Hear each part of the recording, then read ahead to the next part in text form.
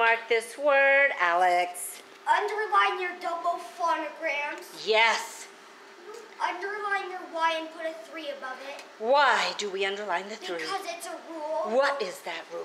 Why not I at the end of an English word, and we mark it as if it were an I. Yes, let's all say that. Why not I at the end of an English word, and we mark it as if it were an I. Oh, parents, we're learning to be warriors so that when we go out into the workforce or into our homes as mothers and fathers, we will be strong, brave leaders.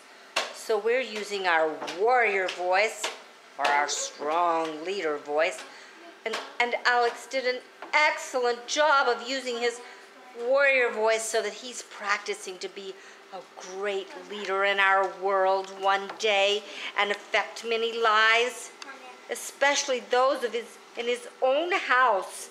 Leaders are important.